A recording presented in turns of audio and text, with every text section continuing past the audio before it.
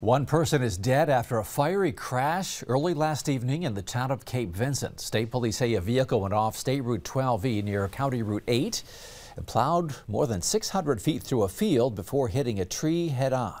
The car then caught fire with the driver trapped inside. Passing motorists tried to get the driver out but were unsuccessful. The driver was pronounced dead after firefighters doused the flames. So far, police have not released the name of the victim pending notification of next of kin. No word what may have caused the crash, as police say the investigation is continuing.